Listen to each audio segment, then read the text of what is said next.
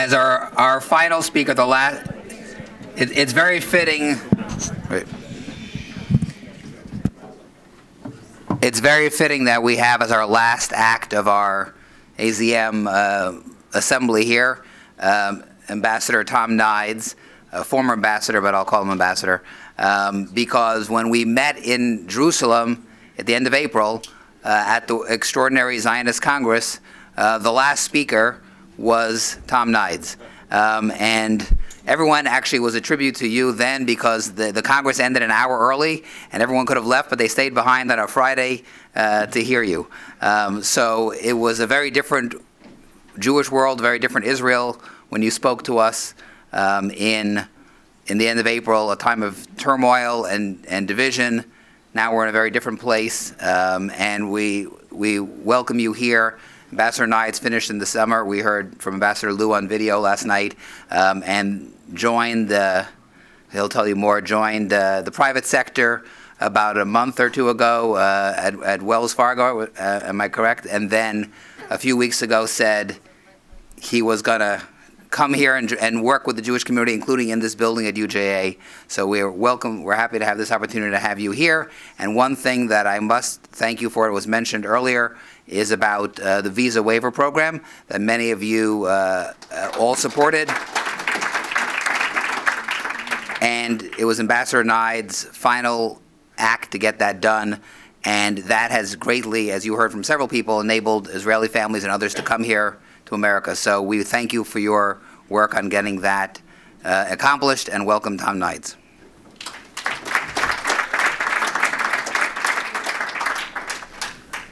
Wow. Well, are we not living in complicated times? Let me just mention a thing about the visa waiver program. I got a text this morning, actually. As you probably know, this was I think Howard Core called me like the week after I became nominated. He says, the only thing I want you to do is get this thing called the visa waiver done. I said, oh, is that all? And I had no idea what I was getting myself into, and that started about 2.5 years ago, this journey to try to get it done. And you guys helped me a lot to try to get this done. And I did it because I felt, number one, Israel should be treated like an ally. Like when you look around Europe and you don't have to stand in lines to get a visa, this is Israel. Israel, the Jewish people should have the ability to come to the United States without the hassle of standing in line and the long interminable lines it took to get a visa. And through a lot of work, a lot of pushing, a lot of shoving, we got it done. And I got an email this morning saying, Mr. Nides, I want to tell you just one last time, my family really wanted to come to the United States. And we weren't afraid we could do it because we wanted to see my grandmother. And we didn't need a visa. I just want to tell you how much I appreciate that. Okay. And again, it's the little things, but I think ultimately timing's everything, because I assure you we probably wouldn't get done now. And we got it done, and I think for a long time it'll be proven to be one of the most important things we got accomplished, certainly in my tenure as ambassador. I'm glad you heard from Jack. He's going to do a spectacular job. You should clap for it, because he's going to be a Jack. Just in a moment of honesty, Jack and I switched jobs, as you may know. Some of us you may know. I replaced Jack as Deputy Secretary of State under Secretary Clinton. And so isn't this cool? Now he's replacing me. Now he had a couple of the cooler jobs. He was also Chief of Staff and Treasury Secretary. So he is, I don't think he had ever thought that he was going to be a wartime ambassador. But there's probably no one who's better suited to do that than Jack Liu, beyond his intelligence, his commitment to the state of Israel, and his stature. I think will bode very well for America's representation. So I'm honored that he's my friend, and he got sworn in just last week, miraculously quickly, and he's now on the ground, and I hope to be in Israel on the 1st of December and be able to see him. So yeah, I'd like to say he has big shoes to fill, but that would be a mistake. David Friedman's not here, so I can say that. Okay. I believe I believe this is going to be, and I've said this publicly many times, I believe this next 30 days are going to be some of the most important 30 days in the history of the Jewish state. And I say that not without any bit of hyperbole, but in reality. Because Israel is going to try to do something that's really difficult. They're going to try to actually try to do 4 things simultaneously that are all in contradictions to each other. And that's hard. Number one, they have no choice than to rid Gaza of Hamas. This is not option. This is not an option. This is not should it not be. No, Israel must rid Gaza and the threat of Hamas in Gaza, the threat it has imposes upon the state of Israel. And that is not going to be simple. We can all decide the definition of what success and rid of. It's an ideology, so it's not simple. You're not going to wake up one day and Hamas is no longer going to exist. But they can do what they can do is they can get rid of the leadership. They can completely destroy the infrastructure. They can make the threat of Hamas go away. But Israel must do that and must do it as quickly as possible. Because it's imperative that it sends a message to all the other people around the neighborhood who now think somehow that Israel is weak. And they got to prove to those people that Israel is, of course, not weak. So number one, they have, as Joe Biden says, they have no choice than to do that. Number two, they got to figure a way to save the lives of these 240 hostages. You know, it's sick what these people did. Grabbing babies and grandmothers and grandfathers and obviously 100+ soldiers, and it's barbaric. It's barbaric. And sadly that runs somewhat contrary or contradiction to ridding Gaza of Hamas, because we assume, and I'm talking to some of the families again this afternoon, I'm sure many of you have talked to the families, but as they decide that they need to do what they need to do, I'm sure some of these hostages are in these tunnels. So it's very complicated for Israel to basically destroy Hamas and save the lives of these innocent bystanders. Number three, they got to keep Hezbollah out of this. Make no mistake, those of you, and I think most of you have all been in Israel, Israel does not need or does not desire to have a two-front war. And they need to do everything they can to keep Hezbollah out. And to be clear, this is not a political statement, but thank God for Joe Biden. Because I'm telling you something, folks. Those big ships that are sitting in the Mediterranean that are pointed towards Lebanon and Iran, the Iranians are taking note. And when Joe Biden says superpowers don't bluff, he means it. And I don't care if you voted for Trump or you like Trump. It's irrelevant to me. This is not about politics. I could care less. Although I wish you'd vote for Biden. But put that aside for a minute. It's irrelevant, okay? One of the benefits of Joe Biden being so old, he gets it. He gets it.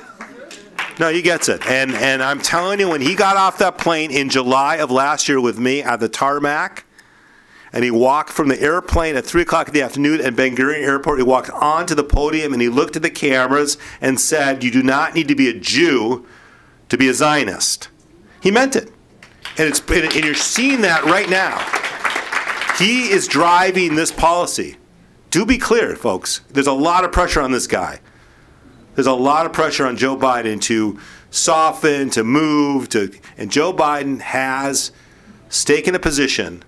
He supports, not only has Israel's back, but sends a very strong message to Hezbollah and Iran: don't screw with us. And that's very important. Lastly, Israel needs to do whatever they can to save innocent lives, including those Palestinians who are just innocent bystanders, which runs completely contrary to the first 3 things I just said. It's hard. None of us like these pictures of babies being killed, but you know, Hamas are using these people as human shields. They're putting them in hospitals. They're making them not go from the north to the south so they can be killed. But to be clear, Israel has an obligation, as best as they can, to try to protect as many innocent Palestinian lives as possible. And that, my friend, is very difficult. And as I like to say, you know, this is, as we all know, what's going on now is a race against time. Israel does not have indefinite amount of time. They know it. We all know it. The world community knows it. Now, I should say they have more time than people expect them to have, because ultimately they'll do what they need to do. And certainly this effort on the ground will be way more impressive if they can last a longer time to be able to do the things they need to do. But they don't have indefinite amount of time. But I am confident the government and the people of Israel will demand it, that they rid Gaza of Hamas and the threat. You know, when you have 200,000 displaced Israelis from the south and from the north, these Israelis want to go back to their homes. And they can't go back to their homes until they feel a sense of safety on the borders. And that's the responsibility of this government and the United States to help that occur. So you know, I've been thinking about a little bit when you guys asked me to come here about kind of my reflection as ambassador and, you know, what I learned and what I didn't learn. You know, it's all kind of mute now that what is going on. It's not really about me or what I thought of, but I said to someone this morning, I was at some private equity firm, they were asking about what's going on with the anti-Semitism, and am I worried about it? I said, hell yes, I'm worried about it. And I've said this, and I think many of you may have heard me when I spoke to you in Israel. What's going on college campuses is something all of us should be aware of. Most of us have kids or grandkids or friends or family, and this is not just for, you know, religious Jews or non-religious Jews or non-Jews. It's a serious problem. And I said 2.5 years ago, spending our time chasing the AOCs around is fine. Whatever people want to do, that's up to them. But you can win the battle and lose the war. And we better get our act together of what's going on in college campuses today. Okay? We need to be focused like a laser about how we're communicating on college campuses, what's going on college campuses, how do we change it. We're Jews, we can figure this out. We need to figure out how we get our money together and our organization together and figure out how we change the narrative. I said this literally 2 years ago in my first speech. I said we should be doing a moonshot program for college campuses. We should basically take 4 college campuses, one in the east, west, north, and south, spend $50 million, do all the work you would do, which is both focus group and polling, and figure out which programs work on college, what moves these kids, including what Israel says on social media. What we do is that maybe we do need to have more Hillel houses. Maybe we need to have less. Maybe we need to bring more black kids to Israel. Maybe we need to bring less. I have no idea, but what I'm telling you, I watch it with my own kids. And they're being indoctrinated about this. And you, by the way, just to be clear, you can be pro-Palestinian. I have no problem with that. But do not cross the line. You can be pro-Palestinian. I say it all the time. I was the ambassador of the state of Israel. I said I'm pro-Israel and pro-Palestinian people. Not the PA, not the PLO, but the people. The men and women who live in the West Bank and Gaza. That to me is important. And that message gets lost. And when people say stupid crap like the river to the sea, we gotta clamp down and push out and make sure these kids understand what they're saying and what they're doing. But that takes energy, and we need to focus when we get over this period of time. We need to focus what's going on, because I'm telling you, this is as serious an issue that we possibly have. Because you could wake up 5 years from now and have 200 members of Congress who feel this way, okay? Not a handful who basically articulate some views. You could have 200. So we got to get our act together. That was one lesson I had. Second, this is a wake-up call for all of us. You know, most of you in here are probably more conservative than I am. Certainly many of you are more religious than I am. But this is about waking people up. The Reform Jews, the liberal Jews, the conservative Jews, and yes, even the Orthodox Jews, waking people up to realize you got to get involved. It's not just good enough, you know, to go to your shul and to be involved in the UJA, okay? You got to get in the middle of it. And you're seeing that right now.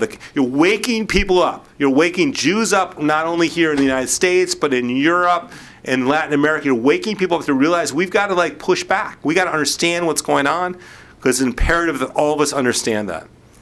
And we got to think about ways of communicating in a different way. I've had a lot of really fortunate times, and one of the fortunate things was being able to be the American ambassador to Israel. How cool is that?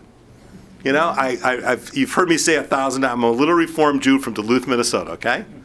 My parents were, my dad was the president of UJA, my mother was the head of Sisterhood in Hadassah, right?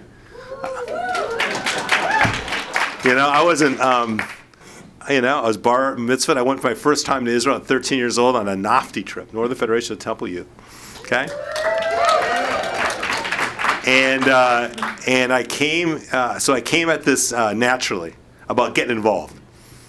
Getting involved. That's what I really wanted to be. That was the message. I wanted to get in the game. And so I spent half my career in government, half my career in business, but I got in the game and it took some risks. And coming to Israel and being the American ambassador to Israel is one's highest honor because we are Israel's most important ally. Make no mistake about that. And that guy Shickley, who was the Minister of Diaspora Affairs, one day when I was going after them for the judicial reform, he said, you know, tell the ambassador to mind his own business. And well, this is exactly what I wanted to applaud, but my response to Minister Shickley, it's the same as it was now, probably a little bit more poignant today now. Do you really want the United States to mind their own business? Because it's proven it's important. Our business is Israel's business. And we're here to support the state of Israel and the security of the Israel people to make sure that Israel celebrates another 75 years of peace and prosperity. Thank you very much.